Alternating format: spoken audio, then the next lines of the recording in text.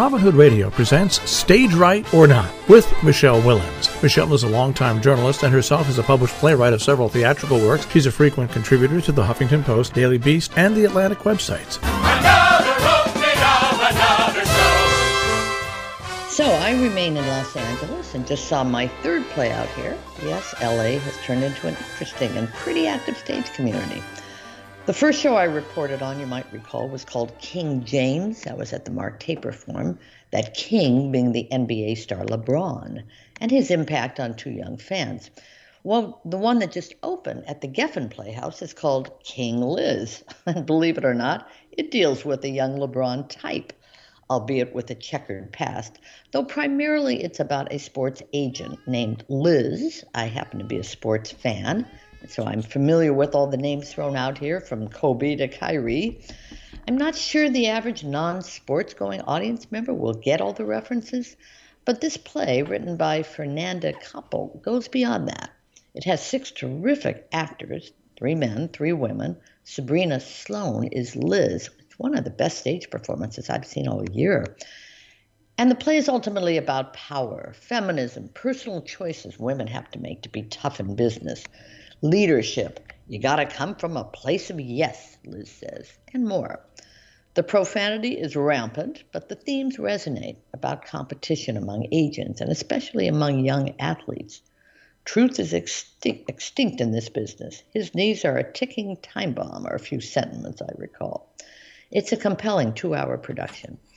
Last week, you may recall, I talked about the beautiful Theater of War production about Ukraine, and I practically begged the company to record and make that one available. They rarely, if ever, do so. But happily, I received a recording and a link, which I quickly sent out to folks. So you should check that out. Try Theater of War, The Suppliants, and see what happens. Meanwhile, the company is already offering the next one for July 27th. That's a week from tonight. It's The Women of Trachis, as always, 45 minutes of the actual playwright, this time that being Sophocles, performed by actors, including Elizabeth Marvel this time. And then a discussion with nurses, healthcare workers of today, getting their responses as to the relevance of words spoken and performed originally thousands of years ago. Now, in New York, shows continue to close. POTUS, I see, is the latest, coming to an end. You should go to Today Tix, T-I-X, and you can find that list and grab very inexpensive seats for them all. Meanwhile, a new production, rare in the summer, has opened, that being The Kite Runner, based, of course, on the hugely popular book. It's been treated politely but rather poorly by the New York Times and others. Though I have spoken to friends who, while they did not rave, they did find it worth seeing. It has a limited run through October, so we'll see if that meets the test. And here again, by the way, culture is doing good things. Lobby signage and program inserts for The Kite Runner feature the nonprofit organizations the show is partnering with. In its words, quote, supporting refugees, providing humanitarian relief, and building a better future for communities across the globe. Well, good for them. Now, as for streaming from home, you can always check out the 92nd Street Y site to sign up for multiple things, from lectures to classes to various entertainments. For example, this Thursday, July 28th, you can get some laughs with one called Jewish Musical Satire. It looks at how pop music often reflects Jewish values. The highly successful Los Angeles comedy writer David Mish will take you through tunes ranging from Rodgers and Hammerstein to Carole King. Now, finally, a few words about Ethan Hawke's 6-part documentary called The Last Movie Stars. This is the one about Paul Newman and Joanne Woodward. It's getting a lot of attention. Yes, they were legends of the screen, but they were closely connected to the stage. As the doc shows, they met as understudies on Broadway and married 5 years later. They were active and serious members of the method style of performance taught primarily to them by Elia Kazan at the Actors Studio. I'm sure the series, as it moves along weekly, will discuss their continued support of theater, even while going to Hollywood and winning Oscars and Emmys.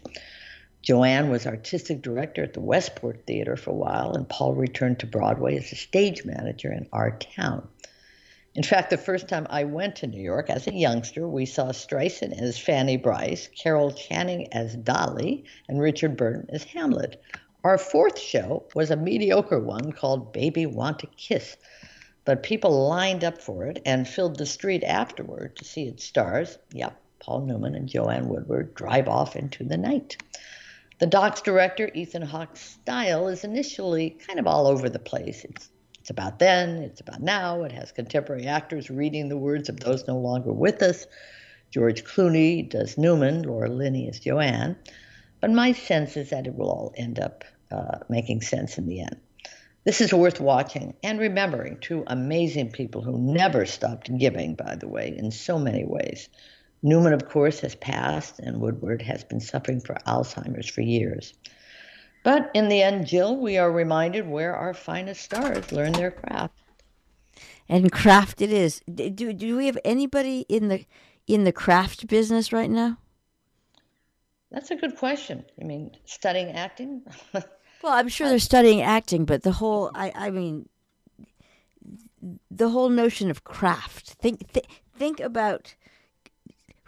When I say the word craft, you think, okay, obviously Woodward, Newman. Who else do you think of?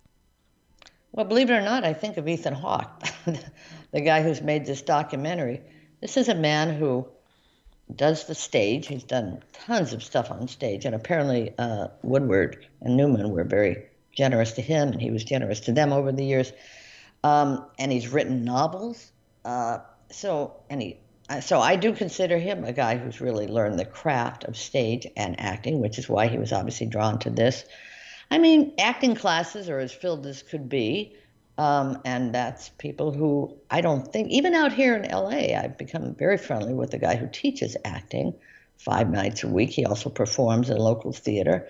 Yeah, they all want to be on TV? Of course. Do they all want to be in the movies? Of course.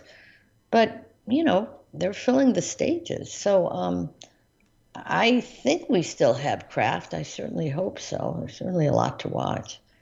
What do you think out there? There's a lot of craft out in that area. There's a ton of craft out here. I was basically thinking about stage versus screen, and by screen I am including everything else. Because it's very interesting, and they're different crafts. They are different crafts. Newman and Woodward mastered both. A lot of people have. Al Pacino has. Dustin Hoffman. I mean, the list is endless. But other people have not. Julia Roberts, Julianne Moore would probably be the first to tell you that they are stars of the big screen, and they tried. They tried on Broadway, and it didn't work, and they really did not return. And they learned to appreciate. I still remember when Julia Roberts gave out the Tony that year, and she said something when she said, "I have really learned this year what you people do." And she was referring to the craft that they have that movie stars really don't. I mean, it's one thing when they start on stage, as Newman and Woodward did. It's another to reverse the other way. Now, Bryan Cranston obviously has done it. Big TV star who's been great on stage. But my guess is he started on the stage, before Breaking Bad, before we knew who he was. So I think they know that there are different crafts. Listen, people who do animation, that's a different craft. So I don't know. But you certainly have a lot of stage out where you are, and you're very, very lucky. And like I said, LA is becoming much more serious about its stage work than I ever remember. I grew up here, and there were 2 theaters at the time, my entire childhood. And to what do you ascribe its interest? Out here? Yeah. Do people? Is it because there's not a big theater going audience out here. I don't want to overstate this. There is when there's a big Broadway show that comes to town, like the Lehman trilogy, Hamilton. When the stuff comes to town, they go support it. Hadestown's had a very good run out here.